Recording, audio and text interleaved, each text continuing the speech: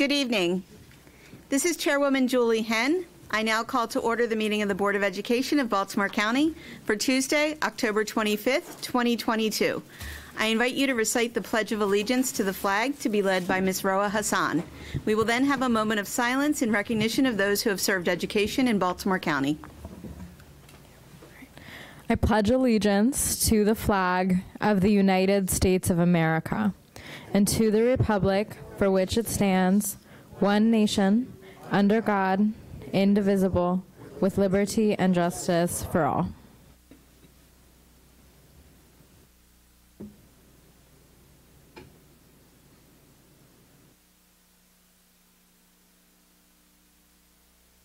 Thank you.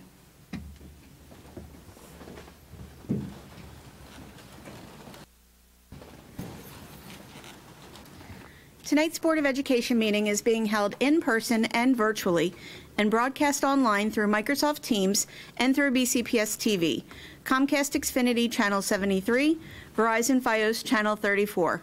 In order to efficiently conduct this meeting, all voting items this evening will be done by roll call vote. The first item on the agenda is the consideration of the October 25th agenda. Dr. Yarbrough, are there any additions or changes to tonight's agenda? I am unaware of any additions or changes to tonight's agenda. Thank you. Hearing none, the agenda stands as presented. Earlier this evening, the board met in closed session pursuant to the Open Meetings Act for the following reasons. To 1, discuss the appointment, employment, assignment, promotion, discipline, demotion, compensation, removal, resignation, or performance evaluation of appointees, employees, or officials over whom it has jurisdiction, or any other personnel matter that affects one or more specific individuals. 7, consult with counsel to obtain legal advice. And 9, to conduct collective bargaining negotiations or consider matters that relate to the negotiations. The minutes of the closed session and information summary can be found on board docs under this board meeting agenda date. The next item on the agenda is personnel matters, and for that I call on Ms. Anderson.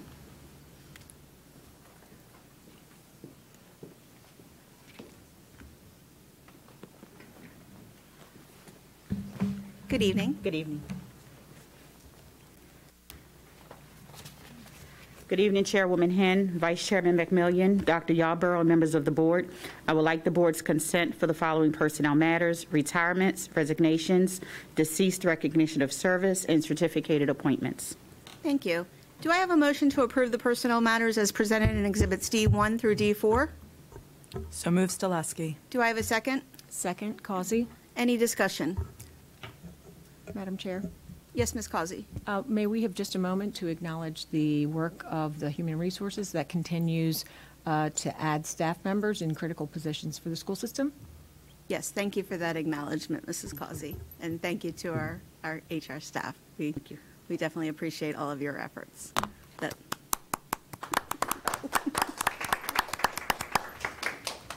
May I have a roll call vote, please? Ms. Rowe?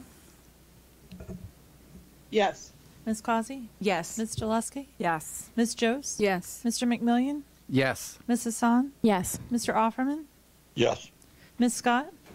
Yes. Dr. Hager? Yes. Ms. Henn? Yes. Thank you. The motion carries. Thank you. Thank you.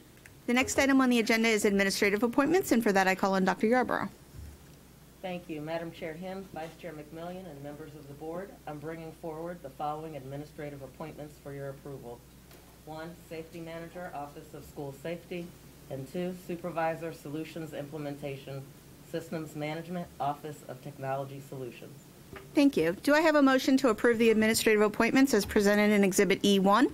So moved, Ms. Causey. Second, Hassan. Thank you. Any discussion? May I have a roll call vote, please? Ms. Rowe? Yes. Ms. Causey? Yes. Ms. Stileski? Yes. Ms. Jose? Mr. McMillian? Yes. Ms. Hassan? Yes. Mr. Offerman? Yes. Ms. Scott? Yes. Dr. Hager? Yes. Ms. Henn? Yes. Thank you. The motion carries. Dr. Yarbrough? Yes, thank you. Our 2 board appointees are watching virtually this evening. First appointment is Donald Bridges. His previous experience is police officer for Baltimore County, specifically school resource officer. He served in the Baltimore County Police Department for 30 years and 25 years as an SRO to position of Safety Manager, Office of School Safety. Welcome to Baltimore County Public Schools, Mr. Rich.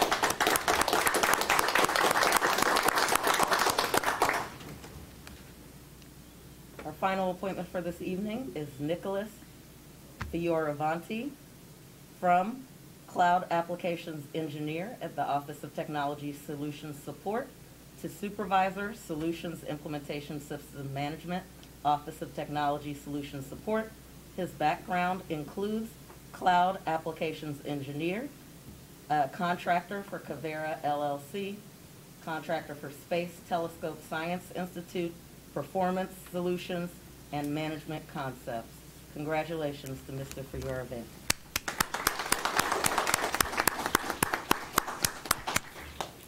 Yes, congratulations to them both. Thank you, Dr. Yarborough. Our next item is public comment. This is one of the opportunities the board provides to hear the views and receive the advice of community members. The members of the board appreciate hearing from interested citizens. As appropriate, we will refer your concerns to the superintendent for follow-up by his staff. The Board of Education will conduct the public comment portion of the meeting by allowing those who registered to speak to attend in person. Registration was open to the public 1 week prior to tonight's board meeting and was closed at 3 p.m. yesterday for anyone wishing to speak at this evening's meeting. Board practice limits to 10 the number of speakers at a regularly scheduled board meeting. Speakers are selected randomly using an electronic selection process from all registrations received within the designated time frame. Each speaker is allowed 3 minutes to address the board. Of course, if fewer than 10 registrations are received, all who registered will be permitted to speak. However, no speaker substitutions will be allowed.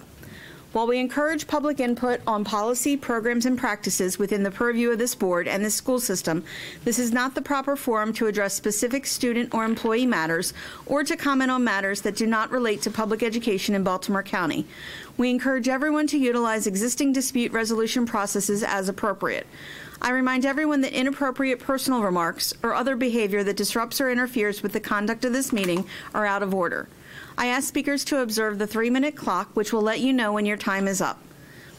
The microphone will be turned off at the end of your time, and it could be turned off if a speaker addresses specific student or employee matters or is commenting on matters not related to public education in Baltimore County. If not selected, the public may submit their comments to the board members via email at boe@bcps.org. More information is provided on the board's website at bcps.org under Board of Education, Participation by the Public. I now call on our advisory and stakeholder group leaders to speak. And our first speaker is Billy Burke with CASE. Good evening.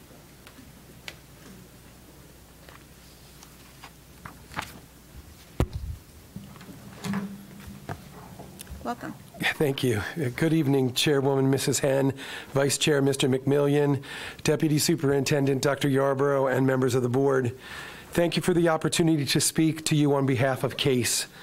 I had 2 meetings over the past week with the CASE general membership. We met to discuss the compensation package and to identify issues that keep CASE members from operating at high efficiency. First, let me thank the board and staff again for the compensation package.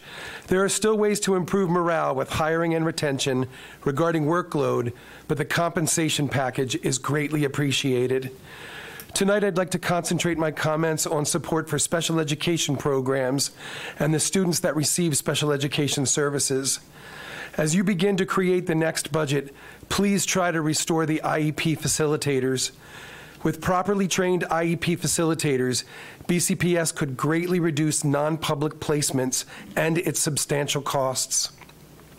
IEP facilitators can better collaborate with family advocates and lawyers based on the singular focus of their job. When this work falls to assistant principals, there is an opportunity cost. If an assistant principal has a regional special education program in their building, they are holding team meetings at least 2 days a week. This reduces the time they spend observing lessons and providing feedback for teacher growth, and it causes them to be less available to respond to behavior and transportation issues, not to mention testing, lunch duty, and bus duty. One significant impact of the staffing shortage on special education is that students may not receive the services on their IEPs. Last summer, schools were individually tasked with managing compensatory services. That makes sense because schools best know the students and their needs, but it only works if you're fully staffed. And if you're fully staffed, you won't need compensatory services. Some schools couldn't find teachers that were willing to do the extra work, even when offered a stipend. At some point, people are too exhausted, and the stipend is no longer enough of an incentive. It's about work-life balance. So the work fell again to the assistant principal. The administrator provided the special education services. That administrator may or may not have had the needed training to provide those services. If I have 3 teacher openings in my special education programs and my students qualify for compensatory services, nothing magical happens that I can now fill those openings for the summer. Excuse me. I need a systemic approach and a systemic plan to solve the compensatory needs for the summer. Thank you for the opportunity for speaking on behalf of CASE. Thank you. Our next speaker is Marlena Purcell.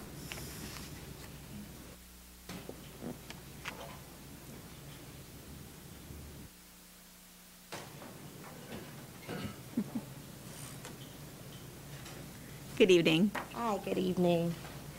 Hello, Madam Chair, Vice President, Chair, members of the board,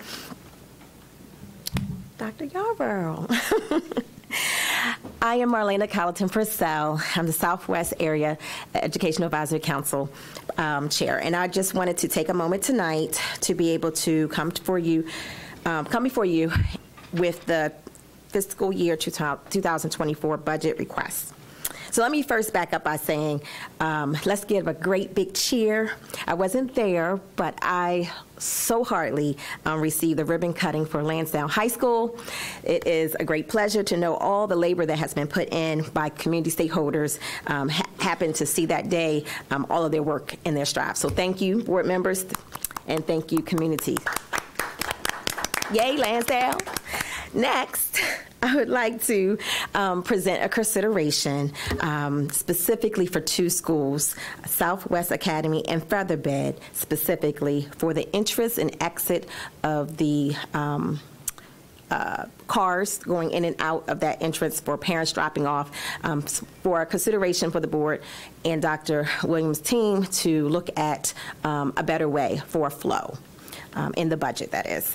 And I just wanted to also reiterate what was already put in request. I want to speak it into existence for Woodmore Elementary School for the intercom replacement, Harethorpe for the mechanical system upgrade, the Winchester for mechanical system, Winfield, and Woodbridge, number 33 on your list. I just wanted to make a plea for Woodbridge specifically to maybe not only bump up at a 50% of a farms rate, but also to know that open space is just not the way to go. And that school is in desperate need. And I know the principal very well. Ms. Phelps will be graciously to consider anyone on the board member to go there for a visit. Okay, my remaining time, I just wanted to make a public announcement that Wednesday, tomorrow, there is a forum sponsored and co-sponsored by the PTA as well as the area council chairs for a board forum, that is, upcoming board members. So please come out, parents, community stakeholders, all are welcome. It is on Zoom, and you can find that information. If you have not done so already, you can find the information online by visiting the BCPS and clicking on the area council website.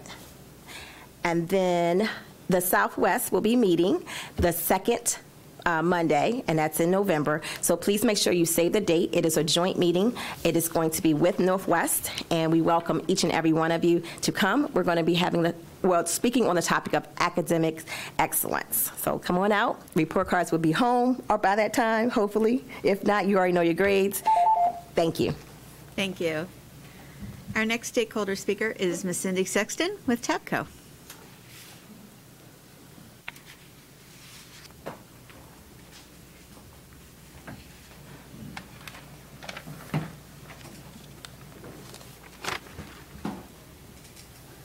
Welcome.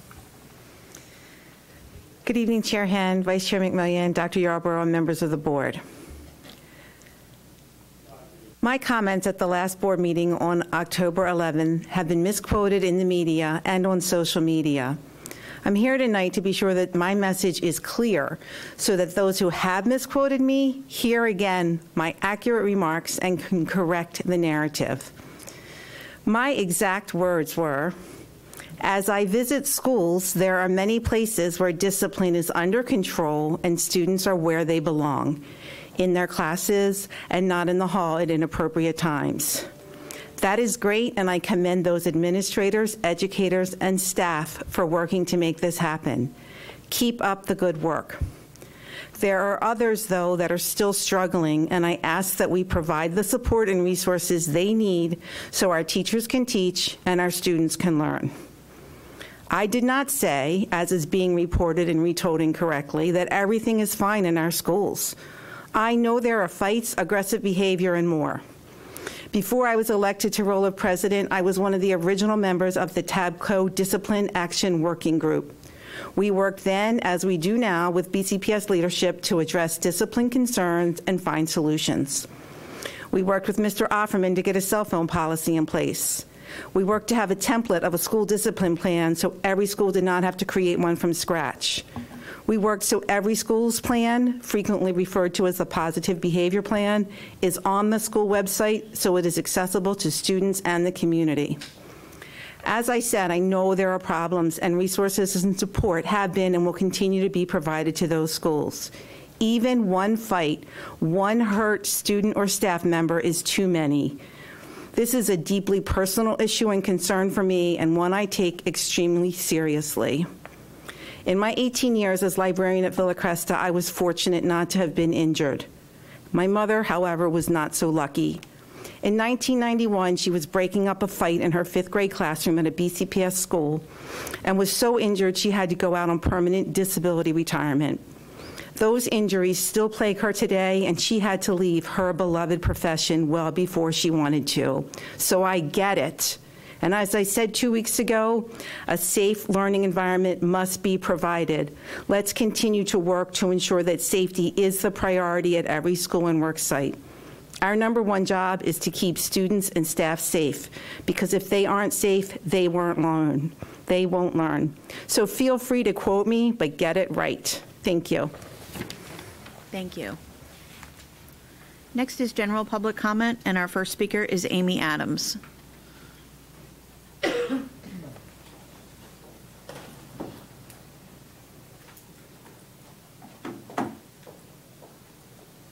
Good evening.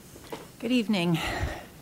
Good evening, everybody. I'm here to speak again on 2 topics, safety and academics. Dr. Williams, the virtual town hall was less than impactful, in my opinion. It was very scripted and lightly attended. Only 300 parents out of a system of 111,000 students is not a successful event. Also, those of us in attendance are most likely your engaged parents. We are your volunteers, your donors. We are your support in the homes. Your message to us needs to be one of acknowledgement, not dismissal. We're coming to you for help because we are legitimately concerned and want solutions. Your message seems to be that your hands are tied by law and COMAR, and the current practices are good enough. But something isn't working when we can watch videos from schools around the county of children beating each other up and stomping on each other's heads. When children are injured so severely at school, they go to the hospital. What can be done within the current laws and regulations? What are you, the school admins, and the Board of Education going to do to lobby for a revision of current laws and regulations? That's what we want to hear. What good is the legislative and governmental committee if you don't address this issue? What good are the annual legislative priorities if our schools aren't safe enough to protect the kids, which contributes to our kids' academic declines year after year? Families and teachers tell us this problem of violence in our schools has been going on for years, prior to the pandemic closures. They say that the school system has not adequately addressed these behaviors, which is why it's worse now. Your own staff tell me that incidents are swept under the rug, so there's lack of documentation because that might put you on a watch list or might decrease enrollment and have financial consequences. This is a dangerous cop-out. Children deserve to be safe in school. They deserve an environment that's stable so they can concentrate on learning. Speaking of learning, Mr. Chaudhary, the state superintendent, put out a statement yesterday. Maryland student scores followed a national declining trend on the 2022 National Assessment of Education Progress, NAEP, continuing a downward trajectory that began in 2013 and worsened during the pandemic. Wait a minute. He said Maryland academic proficiency has been trending down for almost a decade. Why? Since 2015, BCPS has been the only LEA with yearly declines in academic outcomes. Why would families want to move here? Why would teachers want to work here? Have any of these policies contributed to this trajectory? No Child Left Behind, Race to the Top, Common Core, new federal school discipline guidelines, Every Student Succeeds Acts, the 2016 BCPS Grading Report Procedural Manual updated last year. I'm not an education policy expert, just a mom trying to make sense of how our federal, state, and local leadership allowed our schools to fail the majority of kids for almost a decade with no correction. What good is evidence-based practice if you aren't going to follow the evidence? We don't have another minute to wait. We're losing faith in the leadership ability. We're looking at you, our education leadership. What can you do to better serve and educate our kids? Thank you. Thank you. Next speaker is Darren Badillo. Darren Badillo.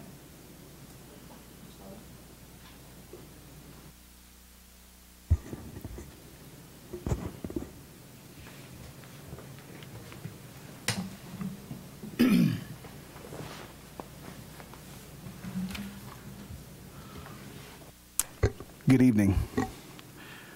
We are here today again sounding the alarm that we have a major problem with the violence here in Baltimore County schools.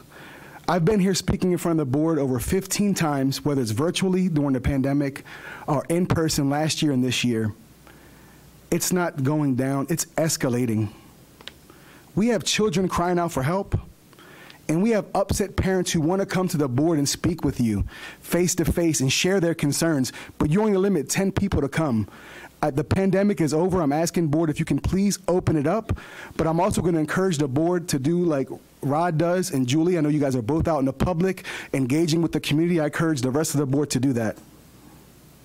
I would like to give a brief recap of some incidents that happened so far this past year.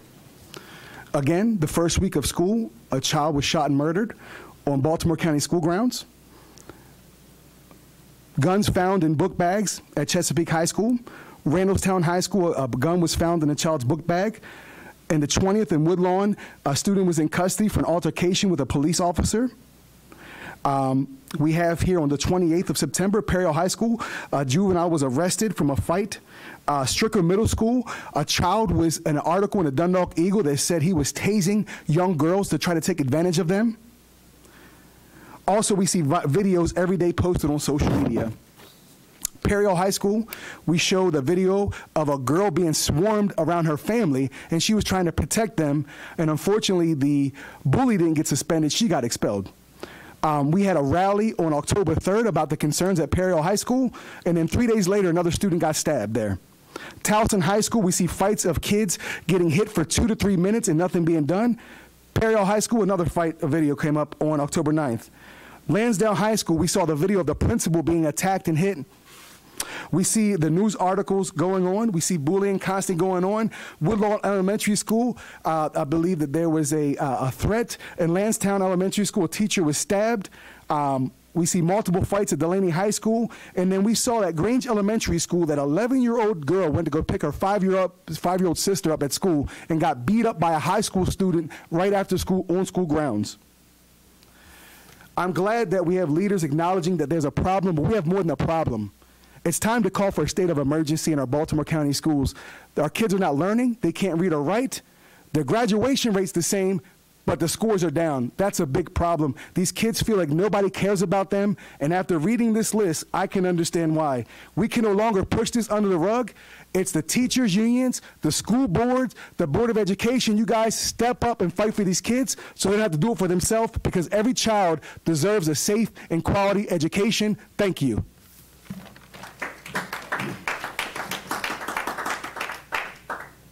next speaker is Timothy Getze. They're not here. You guys' volume's low. I was going to say, it's hard to hear you guys. I don't know, just the mics. Anyway.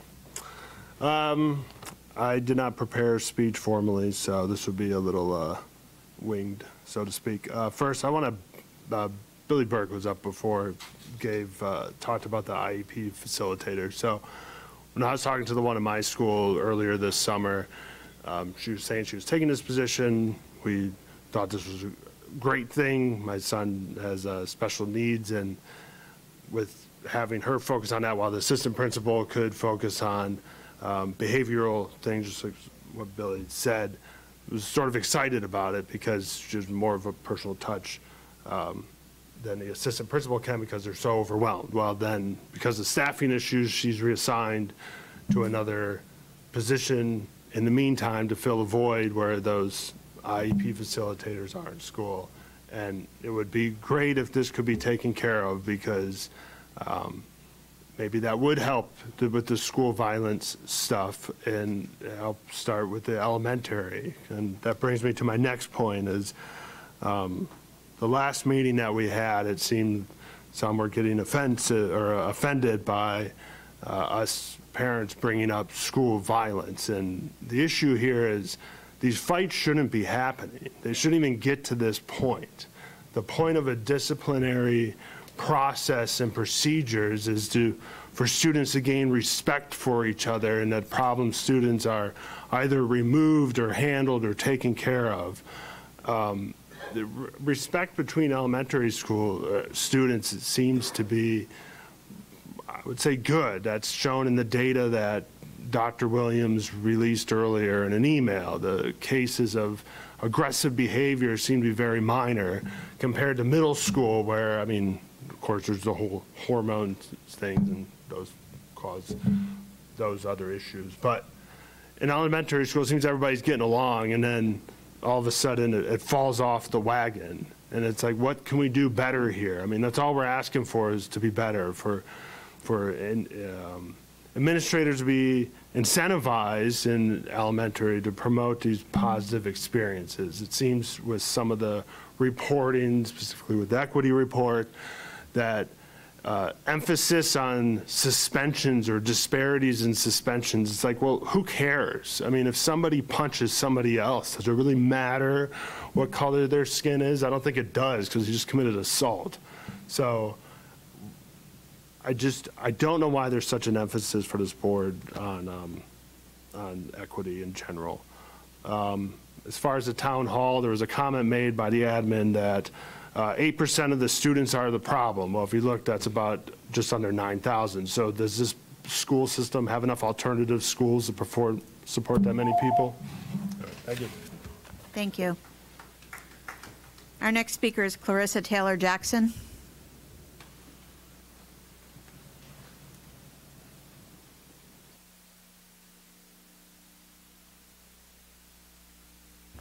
Good evening.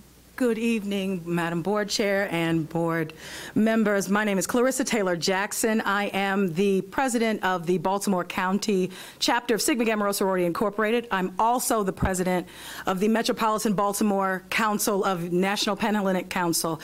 I represent thousands of Black Greek letter organization members who are in your schools or preparing to be in your schools, who also mentor some of your young people who are in your district, also who have people or either have grown up in this district, have siblings, loved ones, people connected to them in this district. So we have a vested interest in the health and well-being of every single child, every single person impacted in the school system here. And I want to add to the conversation here. The discussion that has been had up until this point has been very valuable. And I count myself lucky to be one of the 10 folks providing comment. The comment that I want to make is we are at the ready and have been to provide support to your students to your teachers for years now, and we're working to make a more concerted effort to do so. I cannot speak to what isn't or what hasn't been done by this board, but what I can tell you is our members have contributed thousands of their own dollars to your teachers' supplies. We have donated thousands of volunteer hours to your students. And yet what I'm hearing even in this evening is that there still needs to be more. What I am suggesting is that we are absolutely working and want to continue working with Superintendent to meet the aims of this district and to, at the end of the day, support its children. We need help, though. We don't know half the time where to begin. We go school by school even, that works for those particular schools. But what I'm hearing even now is that there needs to be more support. And so we just need the guidance and the energy and the support to come in and support as we see fit. We will not be able to do everything. We understand that.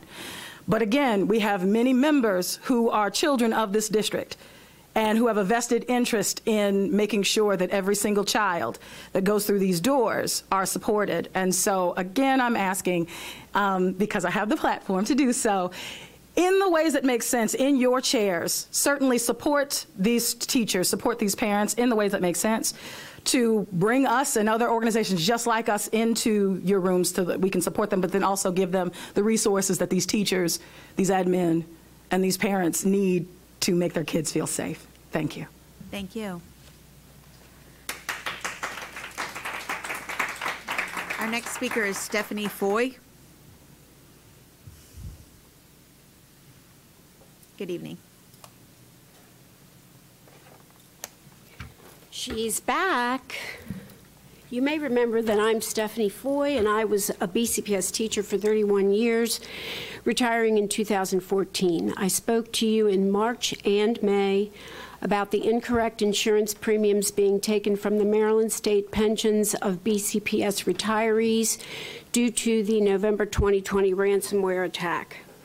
A lot has been done, and much time has been given by members of the TABCO-R steering committee as well as employees here at Greenwood, but the saga continues.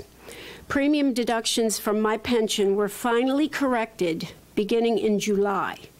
As a result, I owe $930.24 for the period of November 21st through June 22, as I added my spouse to my coverage, but the deduction did not change. I still have been told not to pay that amount until everything gets straightened out with VOIA. I hope you know the role that VOIA plays in all of this, as most of the retirees did not until they started receiving letters from them in early September. Dr. Yarbrough and Ms. Anderson's efforts are appreciated, but they do not have the institutional knowledge as to how the antiquated BCPS payroll, benefits, insurance, etc. systems work, although through this saga they have had a rapid learning curve. Most people who had the knowledge have retired. To run a school system of 20,000 employees, you need the infrastructure to conduct the functions. The day I came to speak with someone about my specific situation in September, walk-in hours were designated as 9:30 to 3, Monday through Friday. There were 2 employees meeting with retirees. I waited 45 minutes and met in the lunchroom in Building B, where the employee had no computer access. She literally had to run up and down between the lunchroom and her office to check on my figures. There were 3 people waiting to be seen when I left. How can these employees be expected to keep up with their regular work when running back and forth all day? While these employees are doing all the work because of short staffing caused by your lack of support, they cannot respond to retiree concerns in a timely fashion, and sometimes not at all. Get them some help. Finally, on October 11th, the TABCO Retired Committee sent a letter on behalf of our members to the Office of the Inspector General. We received this response, which will be appearing in our next member newsletter. And I'm going to paraphrase, but I have a copy for each of you. The Office of the General, I'm sorry. Anyway, this office has been contacted by several retired education professionals from the Baltimore County Public School System regarding concerns associated with payroll and benefits stemming from the 2020 ransomware attack. As I said, I have a copy for each of you. Thank you, Ms. Floyd. Our next speaker is Mohammed Jamil.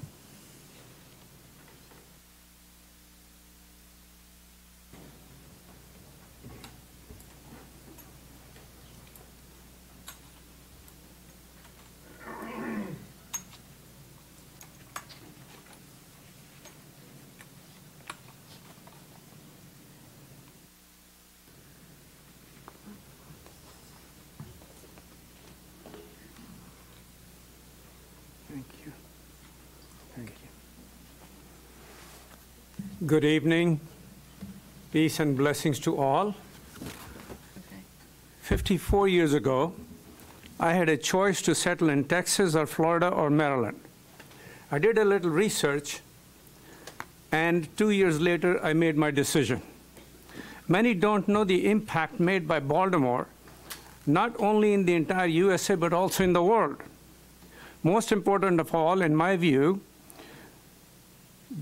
if the British were not defeated in 1814 by the forces at Fort McHenry, there would be no United States today. National anthem was born here. Some of the top 100 firsts in Baltimore are: first U.S. post office system in the U.S., first electric railway locomotive in the world, first black labor union, first stationery store, first professional sports organization in the U.S., first junior chamber of commerce and Jewish Community Center, the first animal welfare organization, first YMCA building, first public library system with branches, first sugar refinery in the U.S., the first electric refrigerator invented here, first gas light company in the U.S., first commercial ice cream factory in the U.S., portable electric drill, production of Venetian blinds, first Sunday newspaper in U.S., first typesetting machine in the world, first Department of Public Health in U.S., first intensive care unit and shock trauma, first publicly financed vocational school in U.S., first Catholic college for women, first dental college in the world, first teachers college for women, first city to illuminate streets with hydrogen, first telegraph line in U.S., first, I lost my track, the first state that abolished slavery within its borders, and that's where we are living in right now, is the first Catholic cathedral also established here in the United States. These facts inspired me, knowing that Baltimore was the most progressive and not a regressive state to settle. That's where I am today. However, it took about 3 hours, sometimes twice a month in 34 years of my life, to advocate equality of treatment for the Muslim students in BCPS. It is disheartening that I am impelled to continue appearing before you to defend your decision every year since that time. You erased the slate of discrimination, alienation, and marginalization. I appreciate your effort, I appreciate your support, and I hope that you shall continue doing so. And I hope that as a progressive state, we are not going backwards. We are an example to the entire United States of America. Thank you for listening to me, and God bless. Thank you, Mr. Jamil. Our next speaker is Jean Milstein.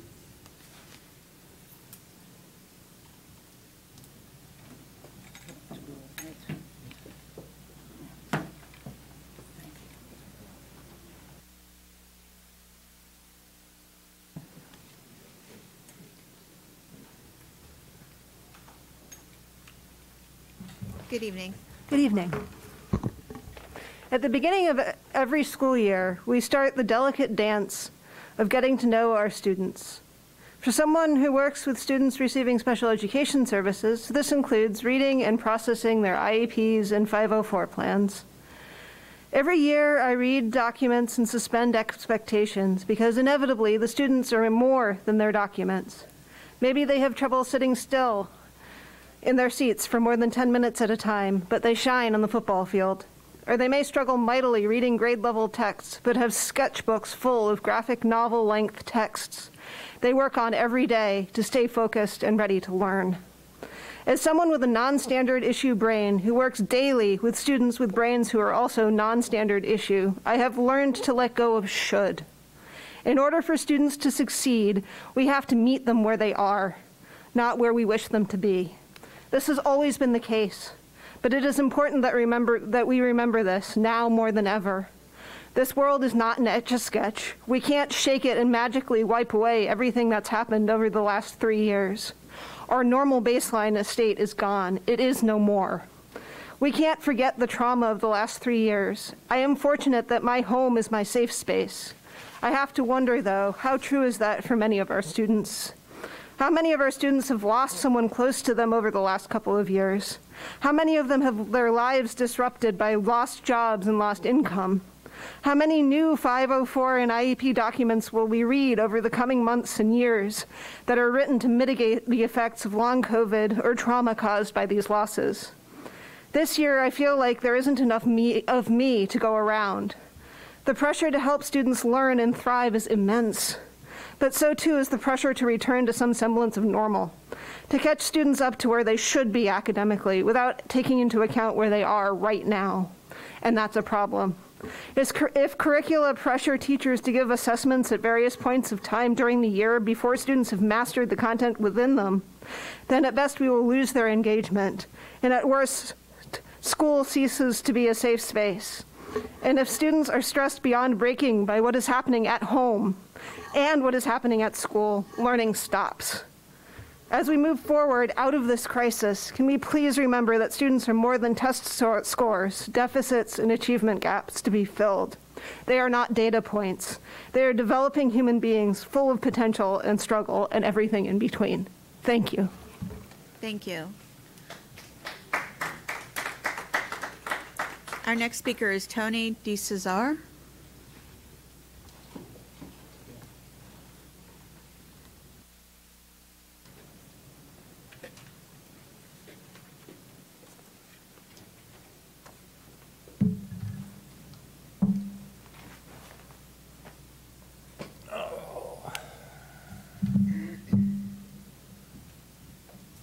Good evening, members of the board. My name is Tony DeCesar, and I was privileged to be selected as one of only 10 people to speak at the last BCPS school board meeting in a county of 850,000 plus residents, but that's an issue for another day. I will be brief. My message at the last meeting was the growing violence in Baltimore County Public Schools, and since that meeting, I've connected with state delegates, county councilmen, teachers, parents, safety resource officers, and community advocates regarding the safety of our schools. The physical and psychological damage to our teachers, students, parents, and bus drivers has reached epidemic proportions in our county. Tonight, outside this building, members of our community united to get the attention of the BCPS leadership to act with a sense of urgency to address the daily violence in our schools. Our school system is in a downward spiral. Rome is burning. What are we going to do? What's the plan? In a few days, Baltimore County residents will cast their votes for members of the school board, and their #1 priority is school safety. It's not the curriculum, test scores, or which pronoun to use. It's the safety of their loved ones. In the last 2 weeks, there have been multiple stories in the news and on social media of growing violence in Baltimore County public schools. There have been reports of bullying, multiple fights, and a teacher stabbed with a pencil.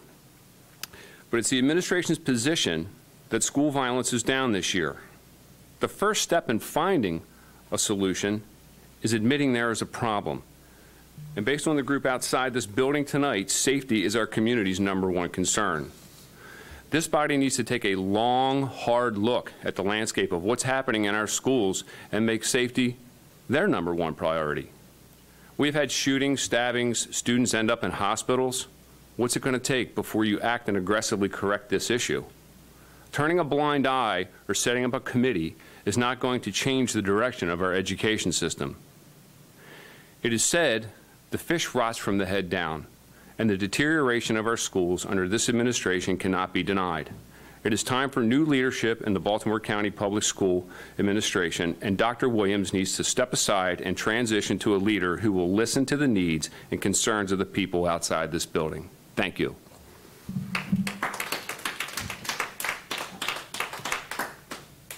Our next speaker is Ruth Getz.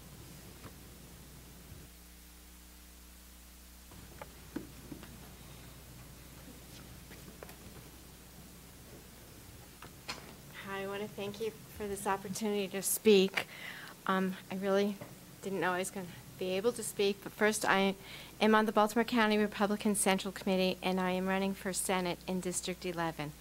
There's a few issues that are really troublesome for me in the schools with the CRT program and the sexualization education in our children, to our children, which bothers me very much, along with the violence that I am seeing happening.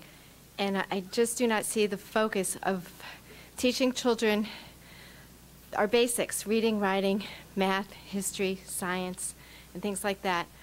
I think should be the focus instead of these social issues. And those are just a few things that I would like to speak to the board about. So thank you for this opportunity. Thank you.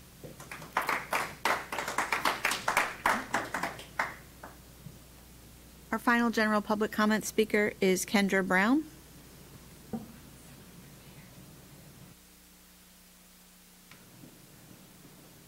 Good evening.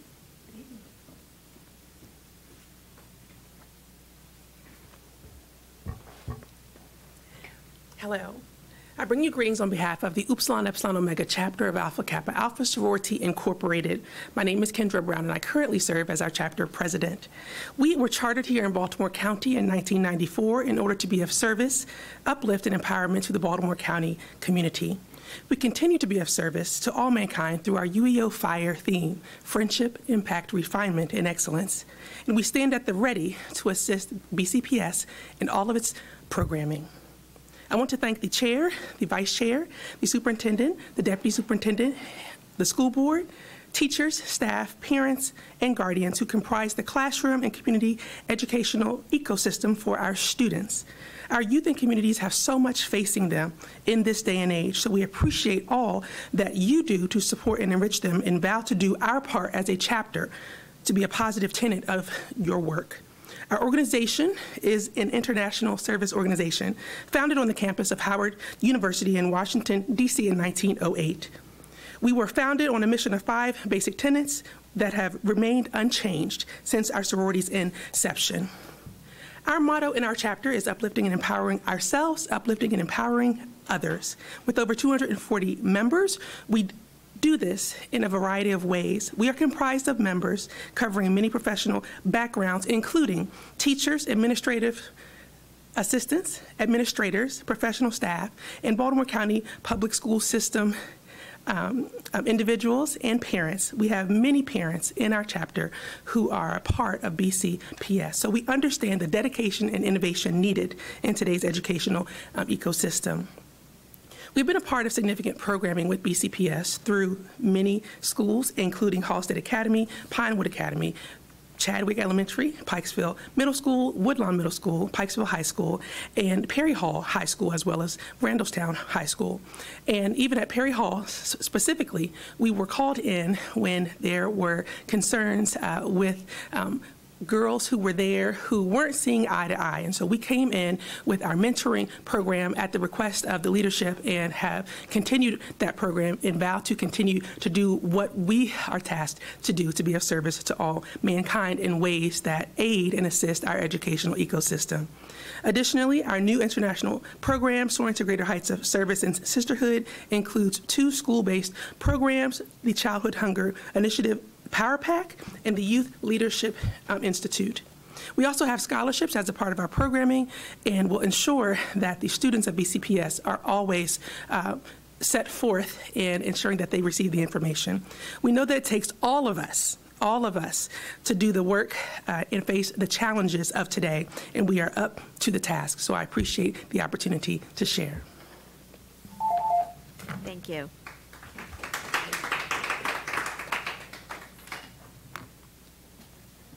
I now turn it over to Dr. Yarborough. Yes, thank you, Chair Hem. There was a comment made during public comment today that demands immediate response from administration. There was no murder of any student Oh, on is your BCPS mic on, property. Dr. Yarborough? Excuse me.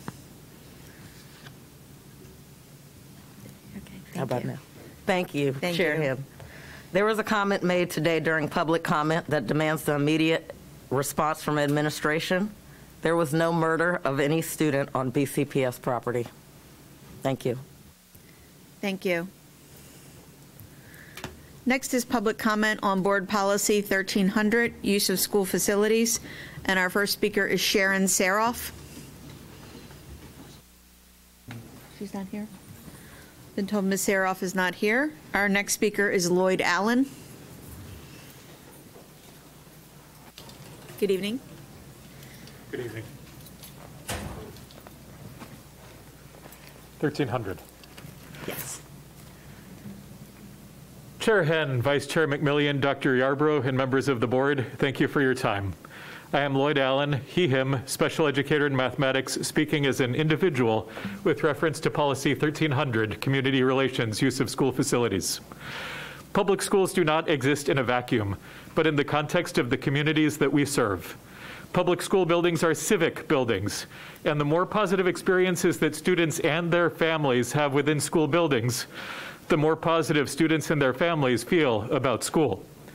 Indeed, besides the cooperation facility sharing explicitly recognized within the policy with Baltimore County Department of Recreation and Parks, I would note that on November 8th, we are celebrating the civic holiday of the Election Day, and having an election day without making use of school buildings would be logistically challenging.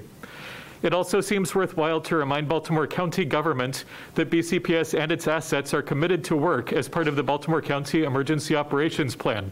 See page M3 of that document. I had occasion to review this plan in March of 2020, and although the Cow Palace appeared to have smooth administration, I was surprised that I did not hear about our physical school buildings being used in that particular crisis. You see, schools are almost by definition geographically convenient and familiar to community members. This appears to be part of the basis for the community schools provision of the Kerwin legislation. See Senate Bill 661. Community schools must promote active family and community engagement, expanded and enriched learning time and opportunities, including after school and on weekends, and most importantly for this policy, must have collaborative leadership and practices that empower stakeholders, including community partners. Thinking back to my own informal experiences on school property outside of school hours, I recall learning martial arts in elementary school in the multipurpose room after school hours, learning stage combat in a classroom after school hours in a class taught by a community partner, as well as informally having my grandfather teach me how to fly a kite on the lower field of the school, a few years before my brothers and I launched model rockets from the school parking lot. Schools have relatively large open spaces that are well-maintained and enclosed spaces that are a variety of sizes and are typically ADA compliant. My spouse recalls watching English language movies at the local school in Austria, which gave the family members reminders of home. I wonder whether a community partner might sponsor a synonymous event. It is also in the interest of the school building to be well used in order to be well maintained. Being open evenings and on the weekend gives opportunities for building service workers to demonstrate leadership and move up the ranks. It is vital that we be fully staffed for this role as well as others. We already have arrangements with community colleges, testing agencies, churches, driver's ed schools, and cultural organizations to use our facilities, and this is a wonderful thing. Only one question: how long should it take to receive a response for the building use form? Thank you. Thank you. Our next speaker on 1300 is Bosch Ferrone. Dr. Ferrone?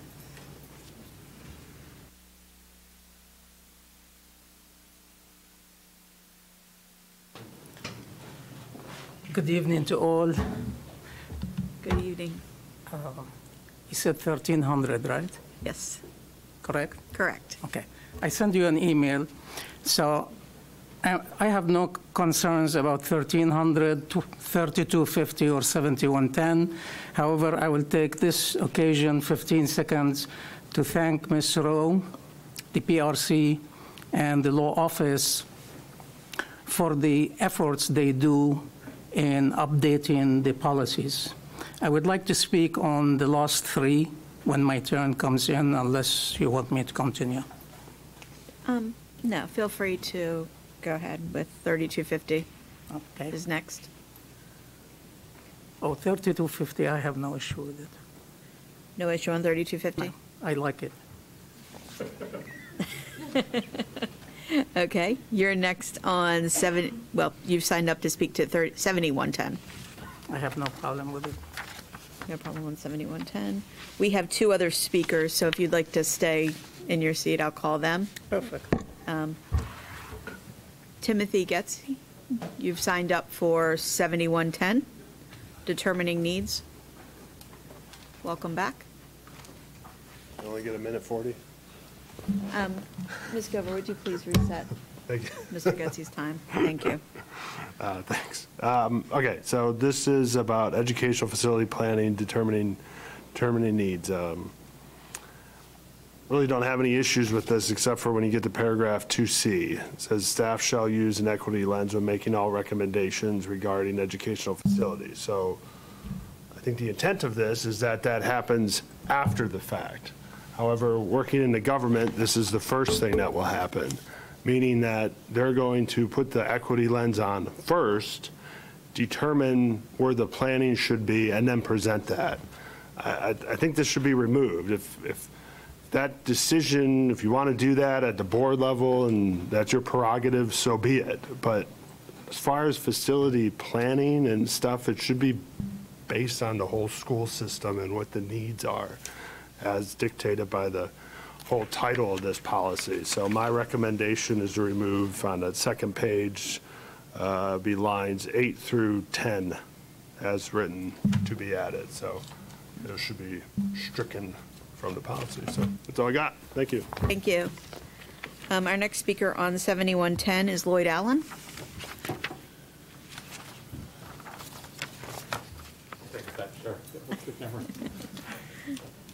Come on down.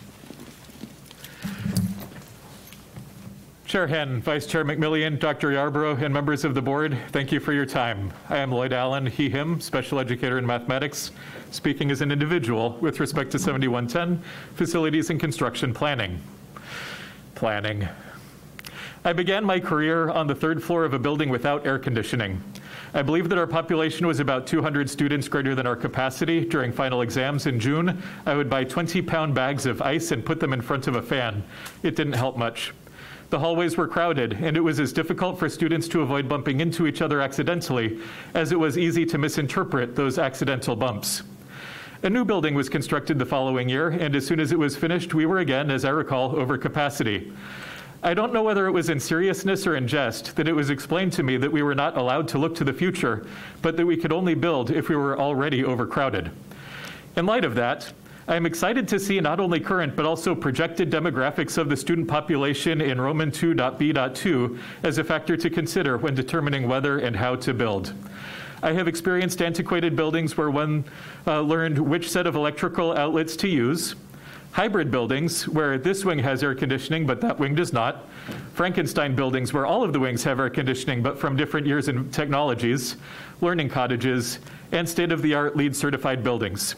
I have experienced the awkwardness of in situ renovation, where the classrooms from one part of the building are relocated to learning cottages, and there are occasional awkward shutdowns when asbestos is discovered where it doesn't belong, as well as learning cottages in the context of an overcrowded building.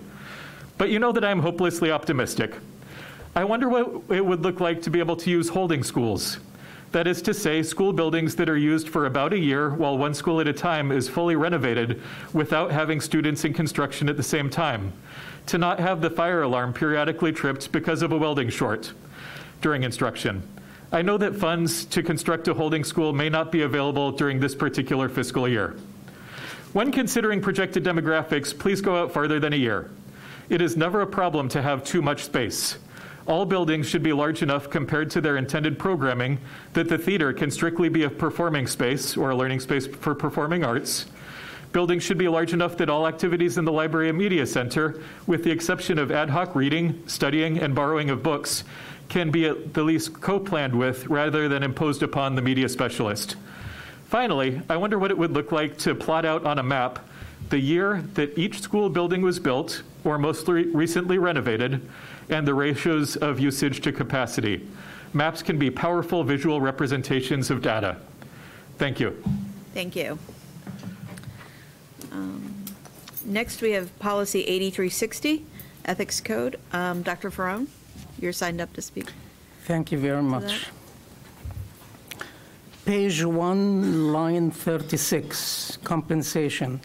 Any money or thing of value, or thing of value. My thought that or thing of value is a drastic semi-sentence. Things of value can be interpreted 6 different ways by lawyers, maybe 12 ways, maybe more. I request that you assess that. And such strictness makes it awkward to give anything in recognition, in good faith and good gesture to a board member. And it makes a board member be reluctant, refuse to accept anything, even a cup of coffee and Panera bread, as an example. Line 13, page 3. It talks about the superintendent being an employee. I really don't understand the rationale. Obviously, he is an employee.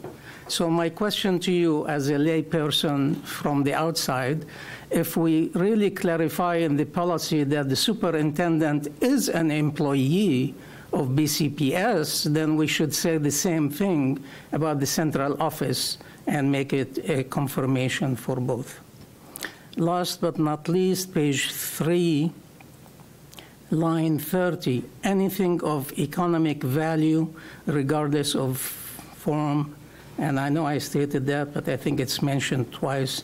Again, I ask you to assess that phraseology. I just think it is drastic and it can be misinterpreted. Thank you very much. Again, I praise the PRC for a difficult job in assessing policies, and thank you all. Thank you. So that was 8360. Mr. Mohammed Jamil is signed up. I sent an email, Madam Chair, that he would not speak. Okay. Then, Dr. Fern, you're also signed up for the next 2. Next is public comment on Board Policy 8362, Ethics Code Gifts. 8362 about gifts in page 2, line 28, line 29. Unsolicited gifts of nominal value that do not exceed $20 in cost. All right, you know how long I have been in the school system. $20 has been for a long time. Inflation rate is 3% per year, and in the past 2 years has been like 10% and going up. So you gave COLA to teachers, you gave raise to different employees. I think $20 is just too low. So I suggest make it $40 unless there is a state law against it.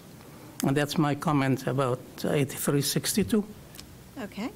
Next is public comment on Board Policy 8363, Ethics Code Conflict of Interest Prohibited Conduct. 8363, page 1, line 8 to 11, shall not participate on behalf of the 9 board members have a direct monetary impact. Direct monetary impact. So my focus is on the word direct. My thought is money and gifts, etc., are fungible. It can take different forms. So I suggest for the board and the PRC to consider direct and indirect in order to cover going around things. For all the above policies, including this one, I'd like you to entertain an idea, and I hope you listen to me. Ethics are really important everywhere, school system and beyond. The educational advisory councils are extension of the board. They are a bridge out of the board. So my thought, if board members have all these ethics policies, I think you need to consider to have ethics policies for the members and coordinator for the educational area councils. It would be modified down, not as drastic as this one, but I think that would be a positive step forward. I wish you consider that. Thank you again. Thank you.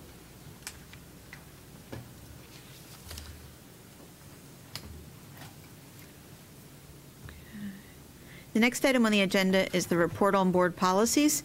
This is the first reader for these policies, and for that I call on Ms. Lily Rowe, Chair of the Policy Review Committee. Thank you, Madam Chairwoman. I'd like to pull out Board Policy 1300 so that we can vote on that separately. So members of the board, the Policy Review Committee asks that the board accept this report of the committee's recommendation to amend the following board policies. Board Policy 3250, non-instructional services, purchasing, selection of design and construction consultants. Board Policy 7110, facilities and construction, planning, determining needs. Board Policy 8360, internal board policies, ethics code, applicability and definitions. Board Policy 8362, internal board policies, ethics code, gifts. And Board Policy 8363, internal board policies, ethics code, conflict of interest, prohibited conduct. These policies are presented to you on tonight's agenda as Exhibit G.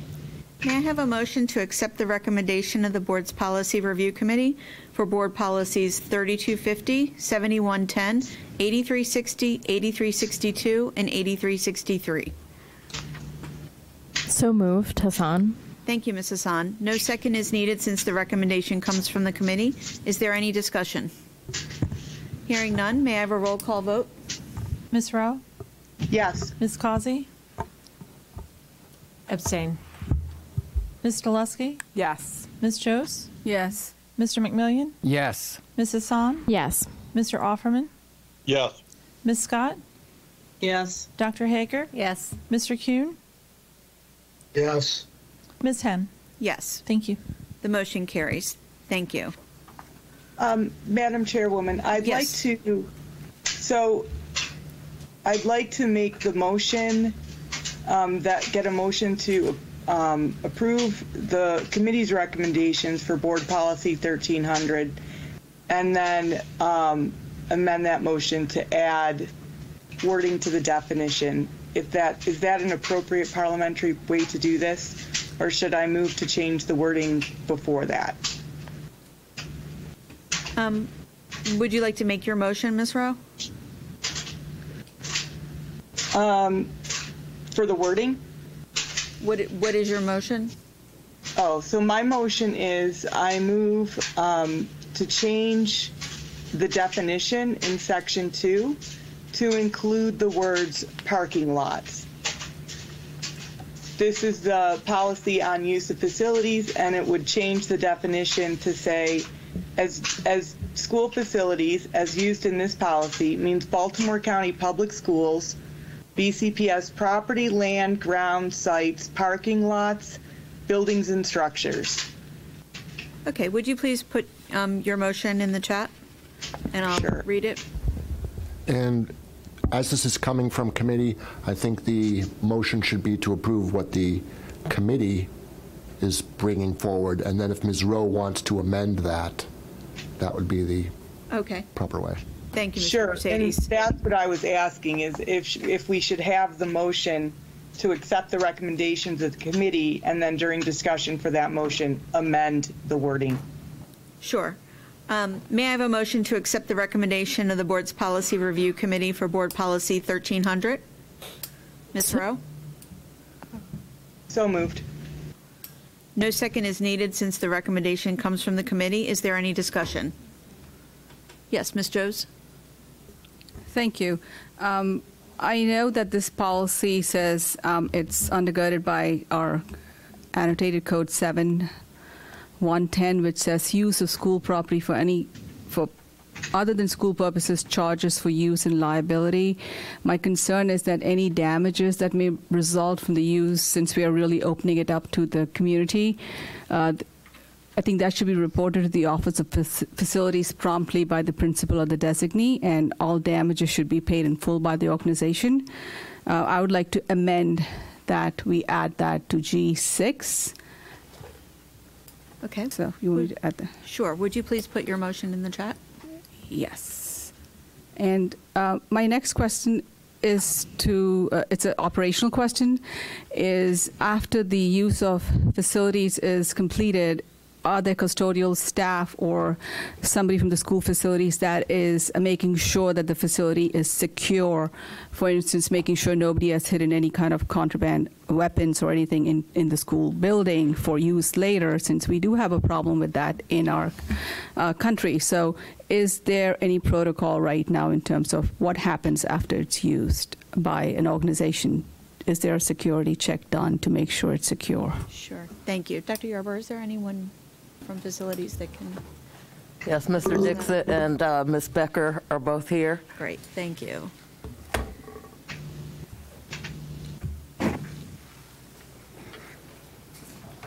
Good evening, Mr. Dixit, Ms. Becker. My name is Pete Dixit. I'm Executive Director for Facilities Management and Strategic Planning. With me is Ms. Elizabeth Becker, and she's the Director of Facilities Operations. So I want to make sure I got the question right, that do we clean the building after the use of building? And the answer is yes. Do we do any security check at this time? The answer is no. We do not know if they left any weapon in the building. We do not have any means to check that at this point. So that is a concern, because we're really, this policy is going to open it up for any political organization to have meetings. Any kind of community members could go in there. So I think this policy needs to be fortified with that security, because we have children that are using their facilities right after those community organizations. And while I think it's a great thing by opening up the facilities, we also have to bear in mind that our children should not pay the price for it. So I do have the damages part, that they be paid for damages that I put in the chat, Ms. Hen, but I think that there needs to be some kind of something added to the policy to make sure that there is a check done of those facilities. So that is one of the concerns that we had raised during the committee meeting, that while we support community use, we also want board members to understand that the more we open the building, more infrastructure and support staff is needed to clean the building, especially if there are large gatherings for elected officials, for religious purposes. We do not have, at this point, the facilities or the support to clean the building. And our concern is, if the function is on a Sunday night, then limited staff that we have, and with the high vacancy rate, that is a concern, that we might not be able to do what's good for the students.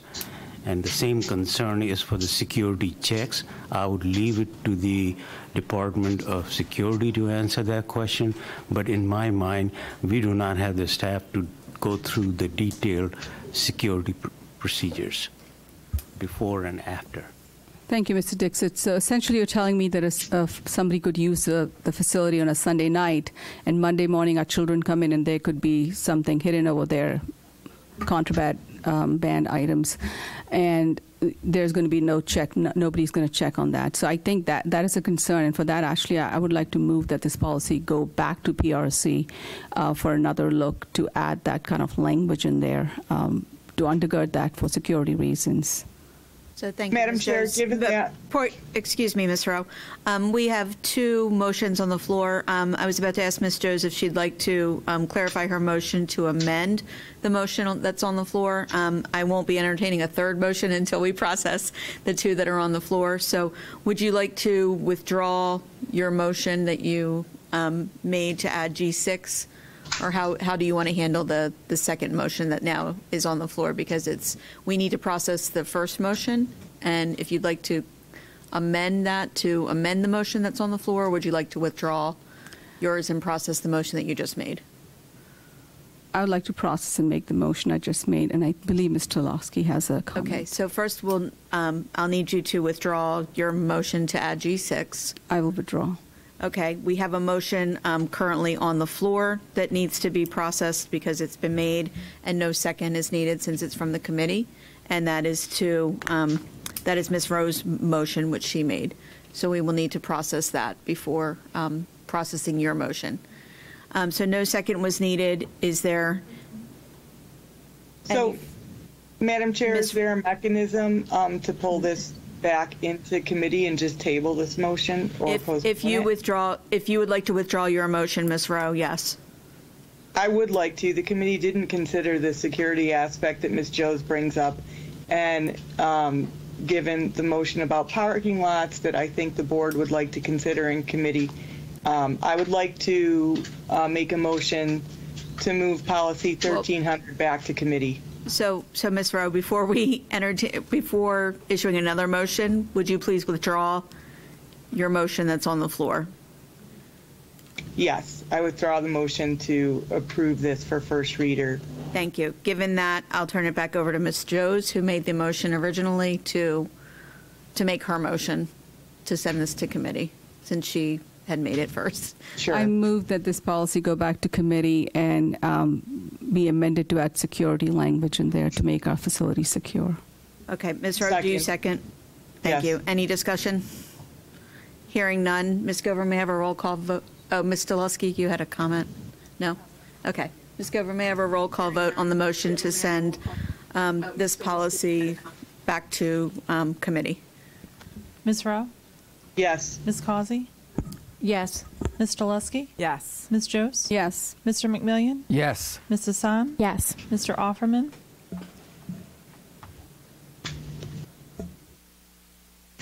Mr. Offerman? Abstain. Ms. Scott?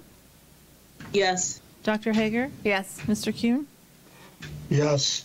Ms. Henn? Yes. Thank you. That motion carries. Thank you. Thank you all.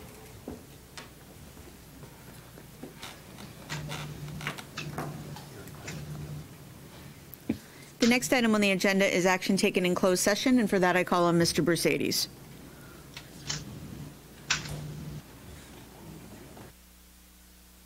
Good evening. Good evening. Earlier tonight, the board met in closed session in its quasi-judicial capacity to render decisions in cases HE 23-05 and HE 23-07. Now would be the appropriate time to confirm the action taken in closed session. Thank you. May I have a motion to approve the action taken in closed session on hearing examiners cases HE 2305 and 2307 and authorize Ms. Gover to sign for those board members not physically present? So moved, Hassan. Thank you, Ms. Hassan. Is there a second? Second, Stelusky. Second, Offerman. Thank you both. Any discussion? May I have a roll call vote, please? Ms. Rowe? Yes. Ms. Causey? Yes. Ms. Stelusky? Yes. Ms. Jost? Yes. Mr. McMillion? Yes. Ms. Hassan? Yes. Mr. Offerman? Yes. Ms. Scott? Yes. Dr. Hager? Yes. Mr. Kuhn? Abstain. Ms. Henn? Yes. Thank the you. motion carries. Thank you. Thank you, Mr. Mercedes. The next item on the agenda is consideration of a special project request, and for that I call on Dr. Zarchin and Mr. Mustafer.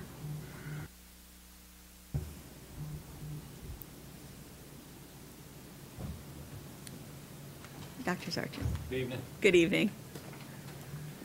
I am pleased to bring forward to you a request for a outdoor classroom and native plant garden at Sparrows Point High School. Okay, thank you.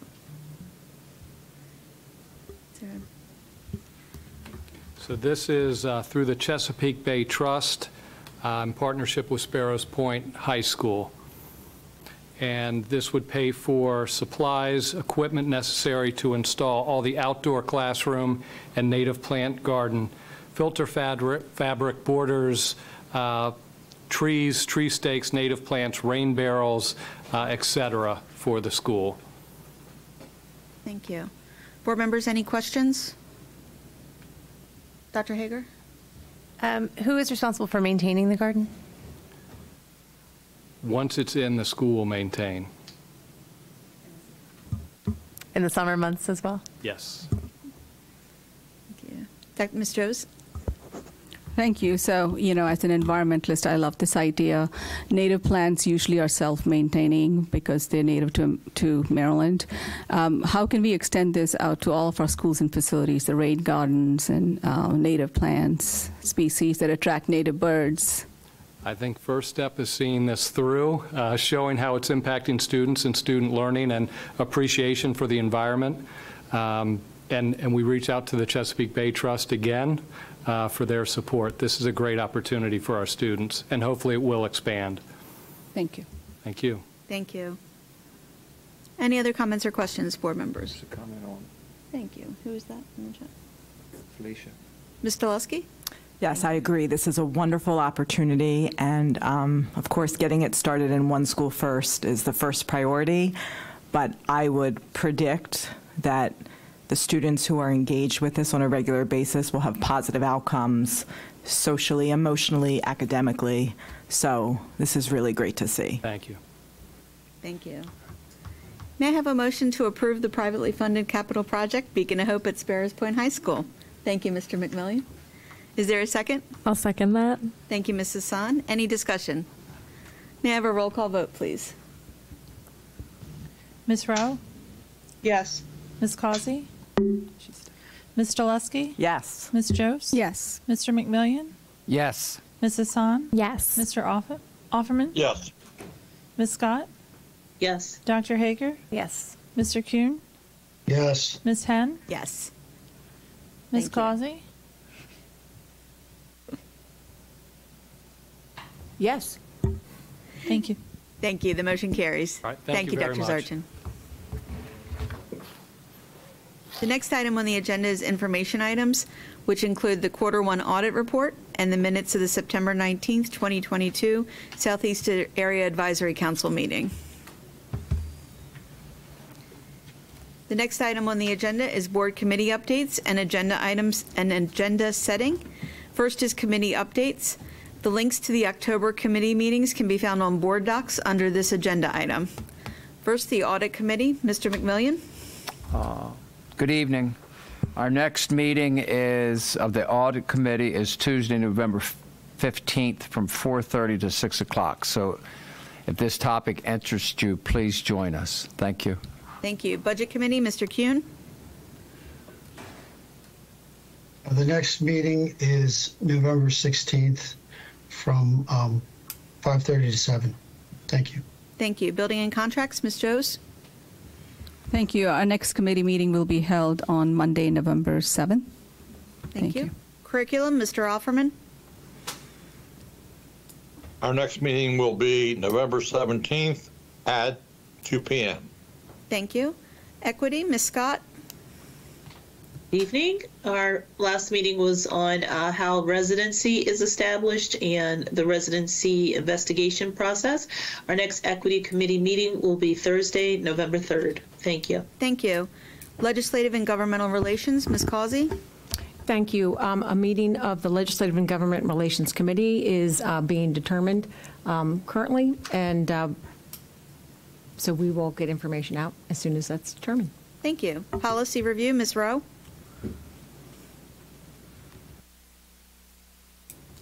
Thank you. Our next policy review committee meeting is November 14th.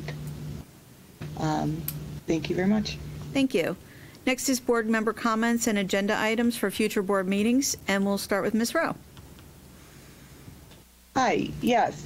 So Delegate Michelle Guyton sent an email to a number of us about a grant that looks to be a very good way for us to get some money for some community initiative with dealing with drug trafficking and opioid addiction in our school system. And I would just like to, if not see that on the agenda, at least get some confirmation that they looked at the grant process, because to me, looking at it, it looks like an easy $50,000 to help our school system. And the email was sent today to a lot of different people, including Dr. Williams and our board chair. So I would just like to have that come up at some point. Thank you.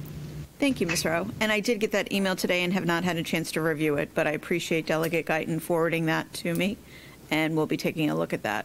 Ms. Causey? Thank you, Madam Chair.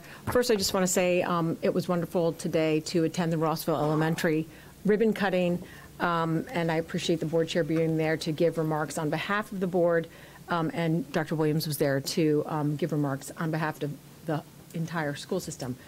It's just another example of how this board has been asking for the needs of the students and the staff and the communities, and not simply accepting a budget that was already sent to us. And because of the initiative and the perseverance of this board, there have been tremendous improvements to facilities throughout the entire county. So I just want to acknowledge that. And I'm just grateful for the cooperation of so many that it does take to do this incredible work that will last for generations with the improvements, maintenance, replacements, new schools that's happening. Next, I would like to say that every person that cares about public schools should be engaged in the election process, become informed. There's nonpartisan places you can go, League of Women Voters, websites and so forth to look for information about candidates. And particularly for school board members, it's a very important, very, very important issue.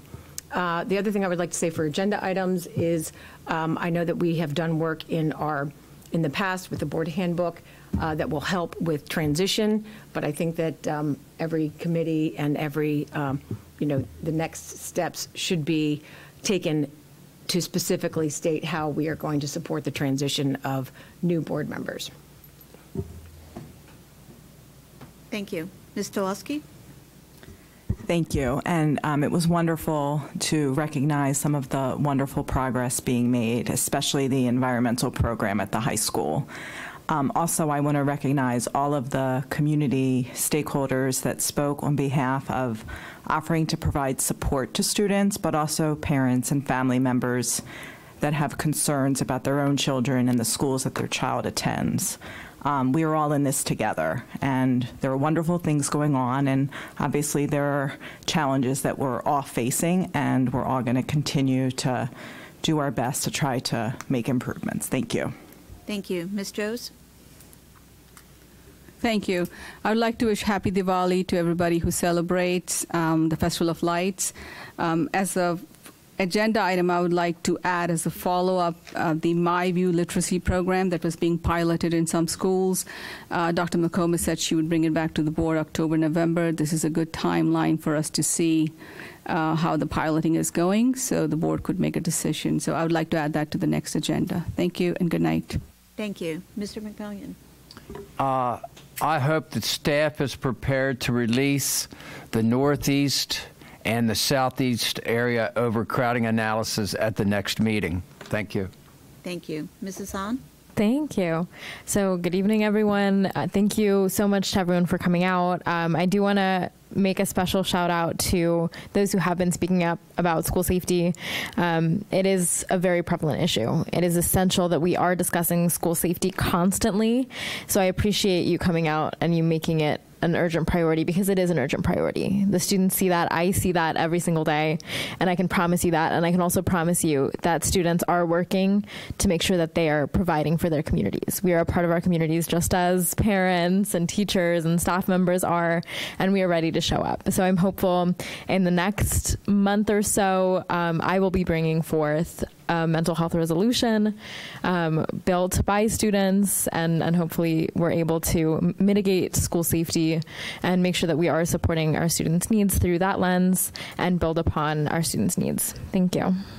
Thank you. Mr. Offerman? I'm nothing at this time, thank you. Thank you. Ms. Scott? Yes, thank you. I'd like to thank everyone for being on this board meeting with us. And one of the things I'd like to see is a further breakdown of some of the information we received from the equity review that was done specifically in the area of suspensions and absenteeisms, breaking down a bit more of that information and getting some more details from the administration as to how they intend to intercede and stop those behaviors. So I wish everyone a good night, and thank you. Thank you. Dr. Hager? Thank you. I also want to mention that the next time we all meet as a group, it will be the day after the election. So I know I am going to look into the event that Ms. Parcell mentioned, which is the forum with the area advisory councils and the PTA for the Board of Education candidates. Sounds like a great opportunity to hear more from those who are running for important offices. And I just also hope that everyone gets out and votes. And we will maybe know who the folks are who will be sitting around this dais next time we meet again. And as far as agenda items, I know it's come up a few times, but given that this board only has a few meetings left, having an item on early school start times and specifically what's being done to address this issue, given that so many other large school systems have figured it out, I'd love to hear more about what the plan is for that. Thank you. Mr. Kuhn? Thank you. I have a comment and then a few agenda items. First, my comment is please vote. That's my first comment. And I have three agenda items. One, I would like ongoing discussions regarding school safety to be an item on each agenda item going forward. Number two, discussion of BCPS's results of the National Assessment of Education Progress. It was in the news this week, the fact that the math results went in the wrong direction. They went down. For fourth graders, I think close to 4 points, and eighth graders, nearly 8 to 10 points, which is considered an entire grade level. And I believe it's the first time the math results have ever gone down in history. And my third agenda item that I would really like to talk about is to understand the impact regarding the CDC's latest action of adding COVID-19 vaccine to children's vaccine schedule. So I want to fully understand how that is going to impact Baltimore County, and if the state has to adopt it for it to become part of Baltimore County's policy. So I believe that's an important topic that needs to be added so that people understand that going forward. Thank you very much. Thank you. And I will also be addressing school safety in my remarks as well. We know, at least intuitively, the connection between school climate and school safety and academic progress of our students. It's no coincidence that in 2013, when our discipline guidance changed, that we saw a decline. Mr. Chaudhry reported it this week, that that's when academic progress throughout the state took a sharp decline when our discipline guidance changed. That's not coincidental. Ms. Causey mentioned tonight that our Legislative and Governmental Relations Committee will be meeting, and we heard tonight that that committee can take action, can lobby for change. When we set our priorities, school safety is going to be at the top of that list. That's my directive to that committee. And as the new board comes on and that committee takes over, that's going to be my request of them, if I'm not on that committee or if I am on that committee, to take school safety to be first, because there's a lot more that can be done, both with the current laws that are in place and with new laws that can be done. Because we know, educators know, they're begging us, and as leaders, we need to be the voice. In Annapolis, we need to be the voice in DC. We need to be the voice in the county asking for change for our kids, for our educators. Because if they aren't safe, no one's learning, and we're not doing our jobs. So you've been heard loudly and clearly. We have our marching orders. We know what needs to be done, and we're going to do it. So thank you all. Have a wonderful evening. Stay safe. Our next board meeting is Wednesday, November 9th, 2022 at 6:30 p.m. Thank you for joining us tonight. The meeting is now adjourned.